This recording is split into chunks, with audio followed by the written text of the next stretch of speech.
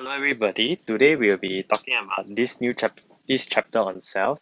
The materials are actually obtained from Marshall Cavendish Biology Matters. This is mainly for pure for students doing biology for O level and N level.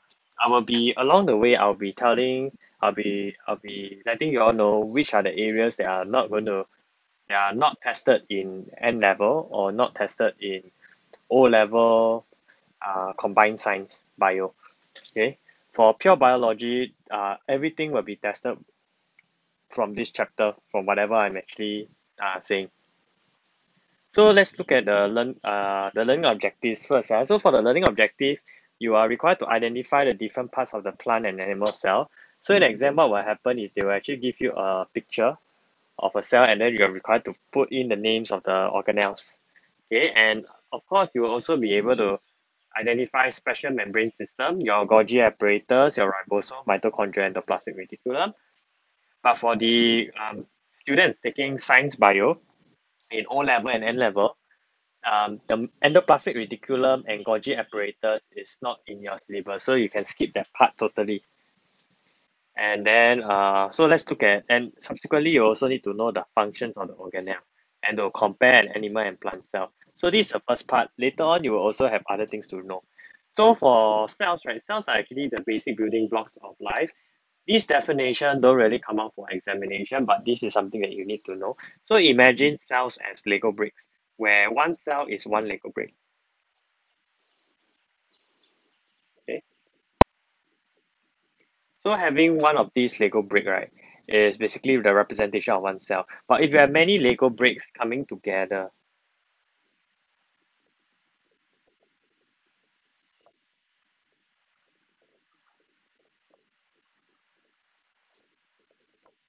then this will give you another structure of a cell, and this together we usually call it a tissue.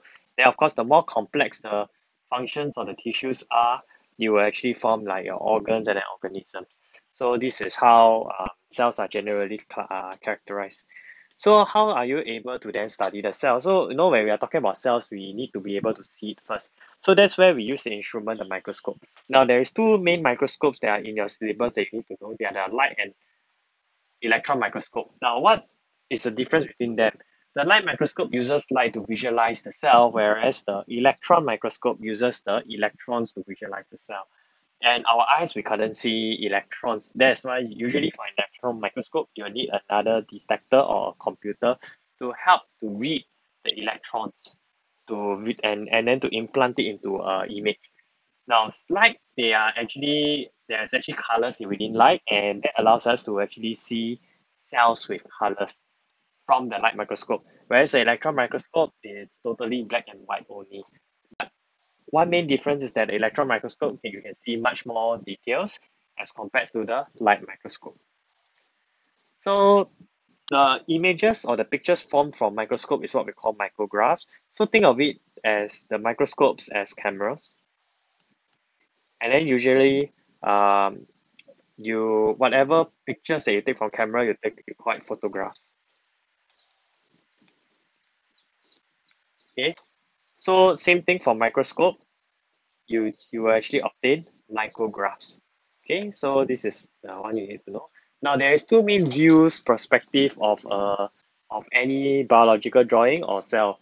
They are your longitudinal section and your transverse section. So the longitudinal section is basically you cutting along the long axis of the cell that allows you to see the full length of the cell.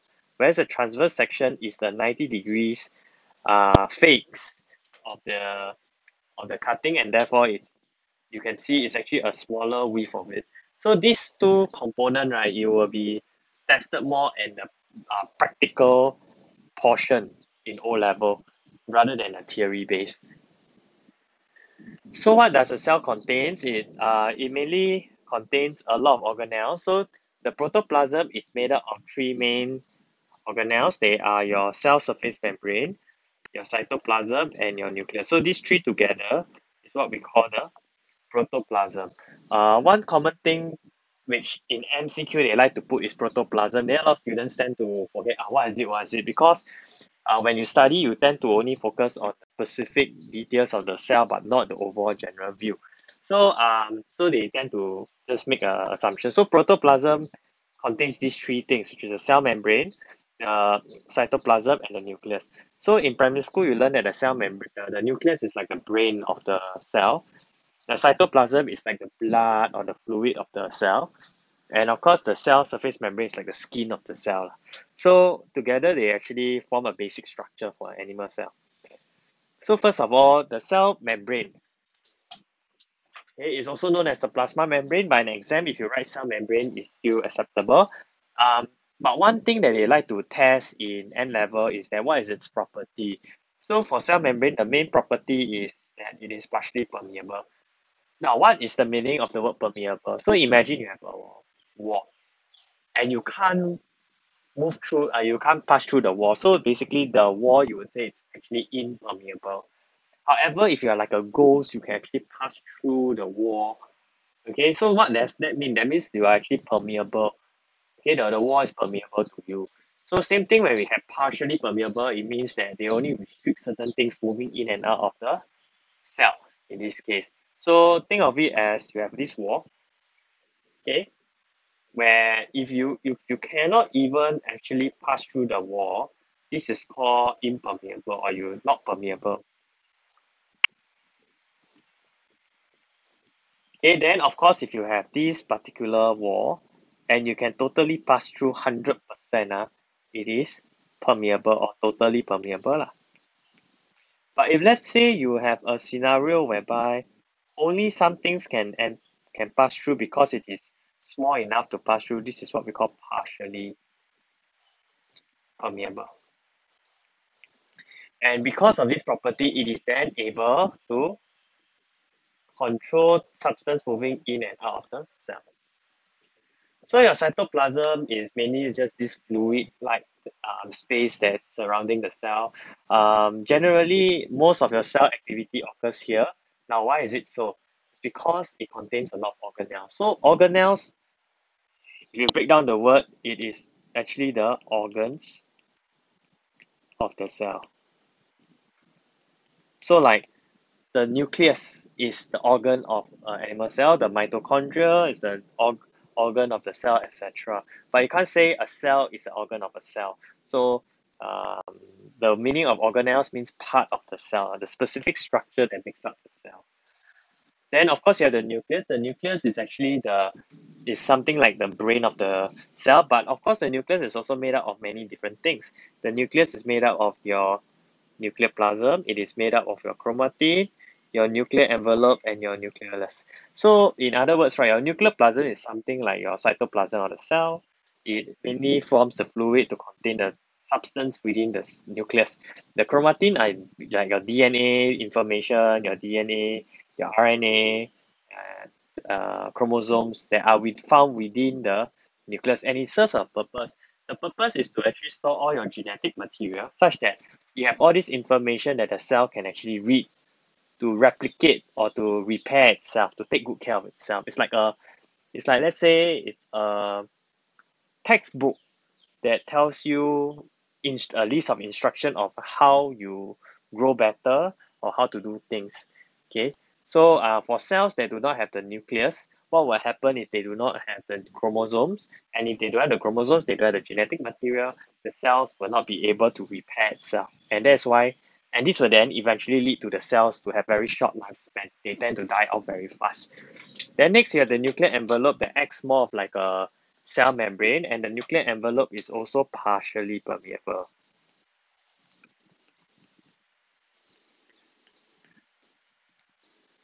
Okay, so usually what things actually move in and out of the cell, the nuclear envelope will be like your mRNA, which you will actually study more in the later part of the chapters. Okay, then of course the rest is quite self-explanatory. So if you look at the nucleus in a three-dimensional view, it's like a golf ball. It looks like a golf ball where you have all these holes. So all these holes represents the pores of the nuclear envelope, and that's where the DNA or mRNA is able to actually escape through the holes. Okay, so that's why it gives its property that it is actually partially permeable. Okay, then of course you have your chromosomes, which actually control cells activities like cell division. So imagine cell division as the process for cells to replicate, for cells to produce another cell, okay, or cell reproduction. But for pure bio students in taking O level, cell division is a chapter on its own, which you will learn in a subsequent next few months or so. For combined science students taking O and N level, cell division is not really tested for you. So you don't really have to know so much, but just imagine but you will still need to know the word cell division, which is a cell, like, it's growing and repair. So it is made up of DNA, and then the chromatin strands will condense into chromosomes when cell is dividing. This is something that we will actually talk more and discuss more in the subsequent few more chapters. Then of course you have the cell wall. The cell wall is mainly found in plants but not in animal cells. So what this means is this is one key characteristics that differentiate an animal cell from a plant cell. So and this cell wall is mainly made out of cellulose, very key thing. This usually comes out in MCQ for N level students taking science bio in the MCQ. Okay, and what is the main function of the cell wall? It mainly protects the cell from injuries and gives it its regular shape. Now, do take note that this cell wall is actually fully permeable and not partially permeable like your cell membrane. Okay, so now another thing is a lot of students ask that, oh, okay, so how do I really identify? Is the line actually on the cell, or is it on the which? So which is that line? So do take note. So let's say we take this as an example. The cell membrane is usually the first black line,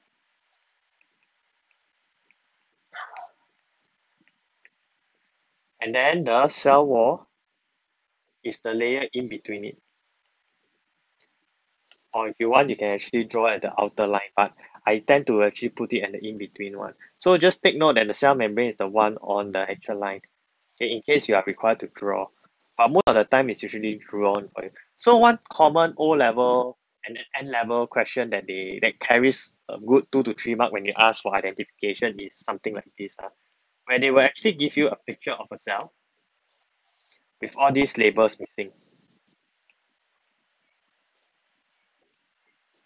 Okay, and then you are required to give the names. So if you want to really test your your memory skills, you can pause the video and try to identify which part leads to what point. Okay, if not, you can resume the video or continue the video, and it'll be something like this. Okay, so what is then the difference? How is then O level pure bio students tested then? So for O level pure bio students, what will happen is you will not be given a very 2D kind of drawn diagram like this. Instead, right, you will be given an electron micrograph, which is a more real life picture of how a cell looks like under the electron microscope, and you are required to state the structures, and then the follow-up question will be the functions. For students taking science bio in the O and N level, generally they will give you a more simplified drawing and then ask you to label parts of the animal or plant cell. Okay, most of the time they tend to ask for animal cell. Okay, next, so for students taking science bio in the O level and N level, you can skip this portion on the endoplasmic reticulum. This segment is only required for students doing pure biology in O level. So there are two types of ER. They are known as your rough endoplasmic reticulum and smooth endoplasmic reticulum. The part that differentiates these two things is, if you can see, is actually these black color spots. And these black color spots are what we call the ribosomes.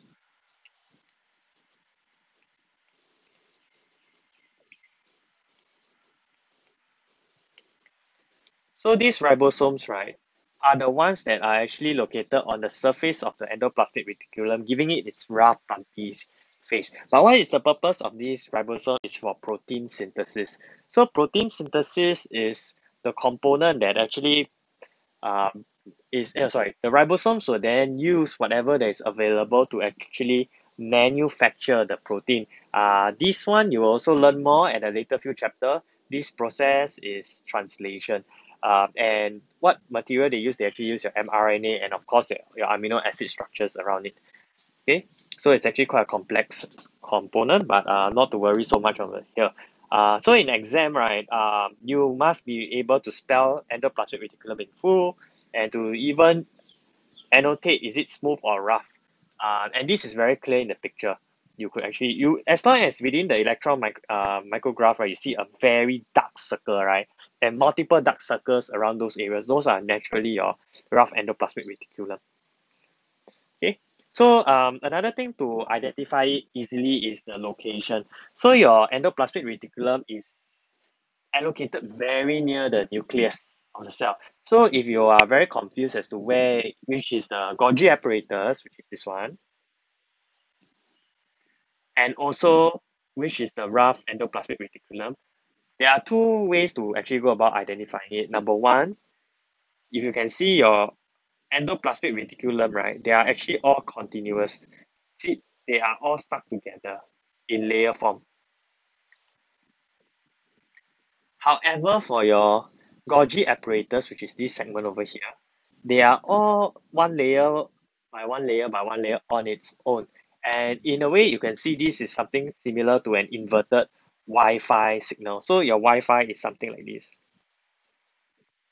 the shape. If you do not know what is this, you look at your handphone. If you are connected to the internet, it's top right hand, one of the icon. So if you invert this, ta-da, you get the shape of a Golgi apparatus, and this is usually located further away from the nucleus. So these are the two indicators that will actually help you to identify it. And another thing is the Golgi apparatus, right, is actually very smooth. There isn't ribosomes actually allocated onto it. Okay, so these are some things to take note of. Um, and that ribosomes are required to make protein. So because of this structure, the rough endoplasmic reticulum doesn't just synthesize protein, but mainly transports protein to the Golgi apparatus. So in exam, right, you need to also state that it transport proteins to the Golgi apparatus and not just say transport protein. Transport protein is just too generic. You have to, in your answering techniques, you would have to also include at which portion. Next, we have the smooth endoplasmic reticulum. The smooth endoplasmic reticulum it does not have any ribosome. And generally, what this means is that it doesn't do protein synthesis. So if it's not protein, it will actually synthesize your fats and steroids, and it's involved in detoxification. Detoxification is the process where you actually remove any form of toxin within your body.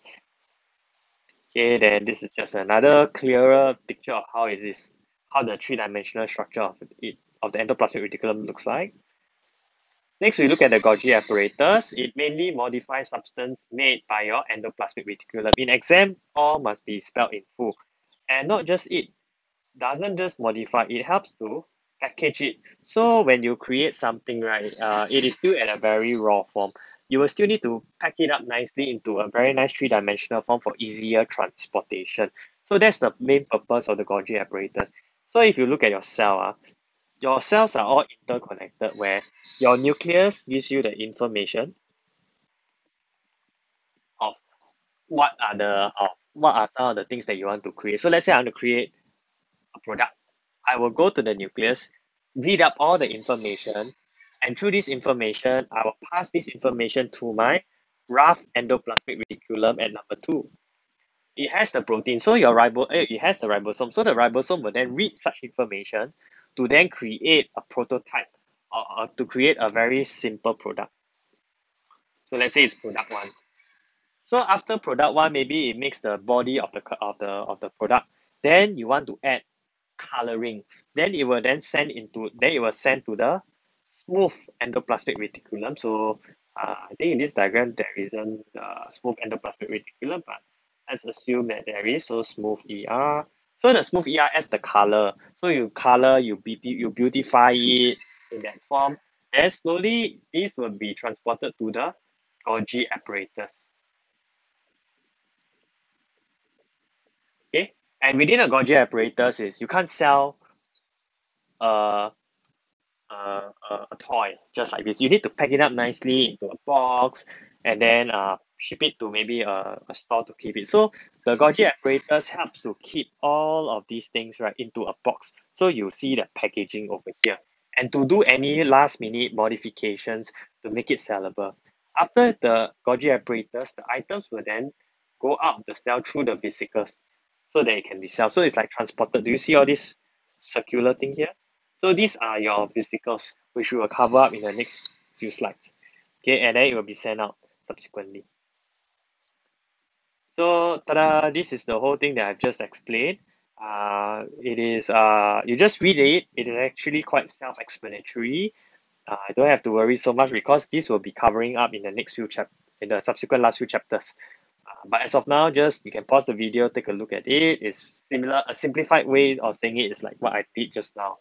So if you're not, I will resume. Okay, so for students who are taking the science, bio, O and N level, this is where you may want to resume your lessons.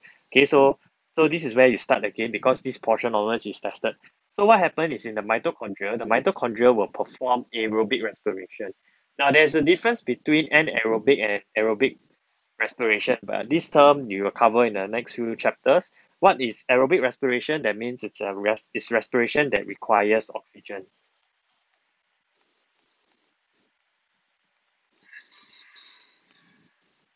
Okay, and do take note mitochondria is the plural form. Singular form, you call it mitochondrion. So this is very crucial, especially for labeling, which you need to take note, which I can tell you honestly, a lot of students tend to make mistake in because of spelling or they were not that careful. So what happens is the mitochondria would oxidize the food to release energy. So the proper word to use is mitochondria generally releases energy. It doesn't produce energy. Okay, producing is it's not a good word to use for for this segment. So if it ever asks you what is the function of it, just say that mitochondria they are involved in aerobic respiration and what it really does is oxidize food to actually release energy. Okay, your chloroplast, on the other hand, which is only present in plant cells, they are generally oval. Now, do take note that there's two things. One is chloroplast, one is chlorophyll. Do take note that if they are asking you to label the structure of the organelle, right, please use this name. In organelle, it will be chloroplast. But if they are asking for chlorophyll, right, this is the pigment that is found within chloroplast. So do not use this chlorophyll as a structure. Chlorophyll is not the name of the organelle. Chlorophyll is the composition that makes up the chloroplast. So this is one example that I can think of. So imagine you have a cup, okay, and inside this cup you have water. So the water is like what we call chlorophyll, and the whole cup is what we call the chloroplast. Okay? So do take note. So it's the chlorophyll within the chloroplast that is responsible for photosynthesis. And how do you then differentiate mitochondria from from the organelle chloroplast? Do take note that these are thylakoids, which allows you to store all the different. This is actually a very good trademark of to differentiate a chloroplast from a mitochondria. In what sense? So if you imagine you have a stack of coins, then you stack all the coins together, that is how the internal structure of a chloroplast looks like. But for a mitochondria, it's basically just flats, like just something like this. It's just flats all the way. It doesn't have like multiple coins stacking together. So this is also very observable when you see a electron microscope. So you'll be able to tell the difference one look. And next, of course, is the vacuole. The vacuole stores substance within the cell, and the animal cells have many vacuoles containing water and food substances. So, but one main difference is that the vacuole in a plant cell is larger as compared to the vacuole in the animal cell. And do note that in there's only one large vacuole in a plant cell, whereas in the animal cell there is a small and numerous vacuoles floating around. So this is generally the main differences of animal and plant cell. Do take note that we tend to use the word present and absent rather than saying like have, cell wall, do not have. Okay, you will have to be able to explain it in terms of using scientific terms. Secondly is how is the marking usually done? A lot of students thought that okay, 1 mark if I give all of these, this is 1 mark. Wrong. The mark is given when you do the actual comparison of, let's say, the plant cell contains the cell wall, whereas an animal cell, the cell wall is absent in an animal cell. So this one correct comparison gives you 1 mark. And second mark, third mark, fourth mark. Second thing is this particular centrio one, right? It's not one difference that is you can write it if it's a essay, but this is not the best difference that you can do. Usually the better ones, right, is these two. Okay. These two are the best differences that you have to include in your structured question for all of your exams. Okay, and usually the question will ask somewhere along this line. Okay, so now we are moving to the next part, which is specialized cells.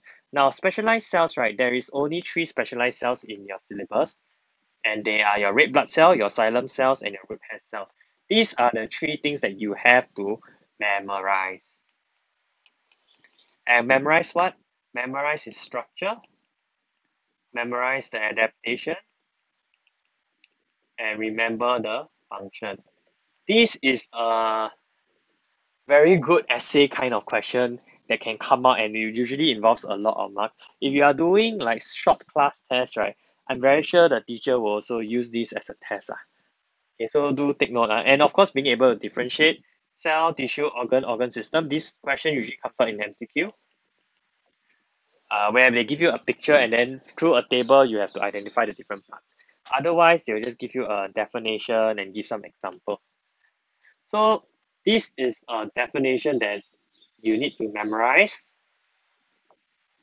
for your exams in O level and N level. So what is differentiation? It is the process in which a cell becomes specialized for a particular function. So when we say specialized, right, it means that it's so special that not another cell can actually easily replace its job.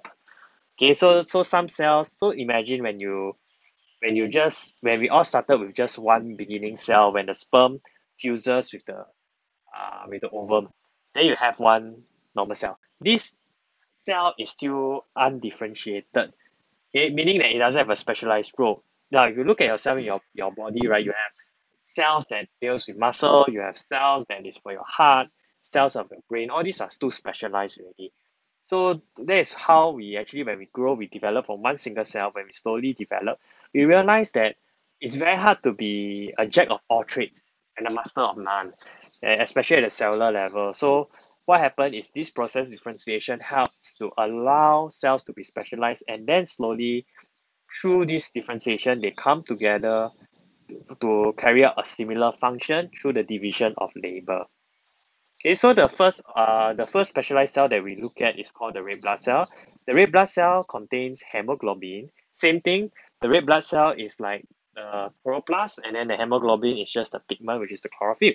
So hemoglobin in the cytoplasm of red blood cells helps to transport oxygen from the lungs. Now, what is this actually transported as? This is transported as oxyhemoglobin. Okay, this is one word that you will come across quite frequently, and that the red blood cells do not have a nucleus, or the nucleus is absent from a red blood cell. What this could impact is that it has a very short lifespan, and it being having a very short lifespan, generally they die off quite fast. Okay, and that's because they, again, if you remember, the nucleus stores all the information, right? So if you don't have the information for repair, you don't have the information to grow, you don't have the information to replicate, you die. You tend to be destroyed quite fast, and this is one thing that usually happens. So usually, there are other organs or that will help to replicate this. Okay, then of course it has the second structural function. So if you can see, this is the first structure they need to know for red blood cell. This is the second structure of a red blood cell, where it is actually biconcave in shape. Now, biconcave is actually two main words are happening. Bi means two side. Concave means it is actually indented inside, inwards. Okay, this is what they meant by concave. So if you have two side concave, you will then have something like this. Okay, where these two things are concave. So what happens is this helps to increase the surface area to volume ratio. For what? To increase the rate of diffusion of oxygen into and out of the cell. Now, you try not to use things like to uh, improve the efficiency of the diffusion of oxygen, because efficiency can be a lot of things. It can be very accurate. That means, like, let's say you do 100 MCQ within 1 minute. You are efficient, but do you think that you are good if everything is wrong? Like within 1 minute, you just anyhow put an alphabet and then you get maybe zero information. I mean, it's zero correct. So that is not very, so that even though it's efficient, but that's not the way it's being done. So over here, what we are looking at is really doing it fast. Yes, that's why we say increase the rate of diffusion.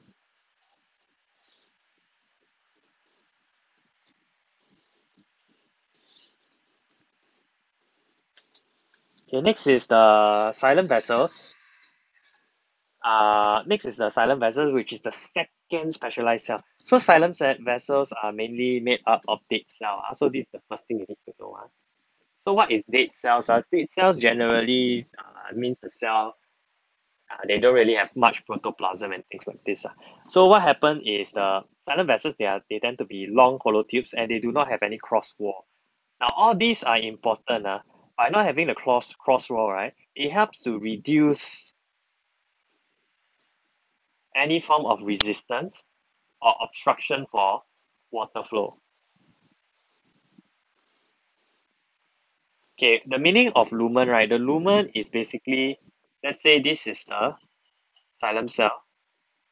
The lumen is this particular shaded area, like the whole of the xylem vessel. And along the way, the cells are actually thickened with lignin. So this is the second component. So first one is to say that it's dead cells. Second one is that there's a chemical lignin that helps to prevent it from collapsing. Okay, then of course you have your root hair cell, which is the third cell, specialized cell. So for the third one, what happens is they have this long and narrow protrusion, which is this thing over here. This long and narrow protrusion helps to increase the surface area to volume ratio for cells, for your root hair cells to actually absorb water and mineral salts. So this, what does this mean? It means it has allow a faster a faster rate. So do you see how they actually phrase the answer? This is something that usually in O level you have to do, where usually you have a structure, you state your structure, and it must be supported by a function. Okay, so this is the structure, and this is the function, and these constitute 1 mark. Sometimes this can be called an adaptation. Okay, so in your answer, please try to phrase it in this way. So one correct structure for the correct adaptation gives you 1 mark. So next is how do cells actually work together to in a multicellular organism? They can actually do it this way, whereby one cell, they have multiple, it's actually a group, they actually perform one specific function. But when you have multiple cells working together to perform a function, these cells here may not be doing the same thing. It can be doing different thing, but together it is working for a bigger purpose, a bigger similar purpose, and that's a tissue, then so on and so forth. So we look at some examples. So tissues are mainly made up of only one type of cells, like your muscle tissues. Okay, so cells and tissues is quite straightforward.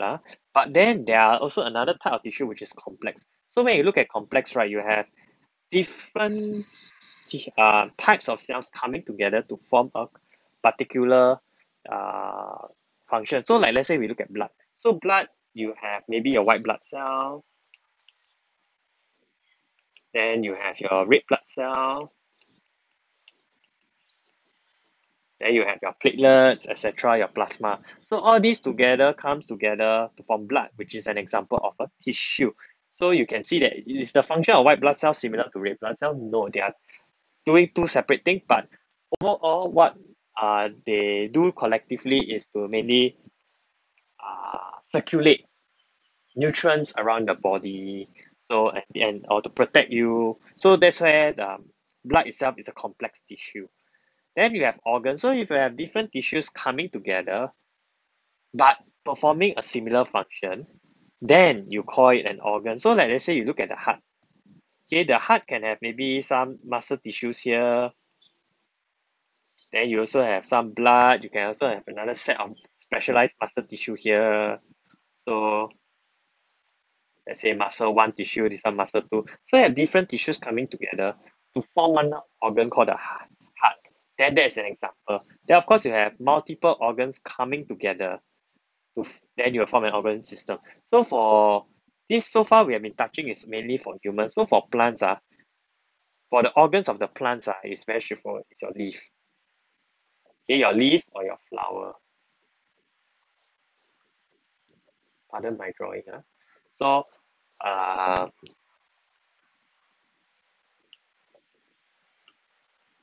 yep, the leaf, and then of course you have your flower. So for flower, you have your petals, you have the stigma, all the different parts of the flower.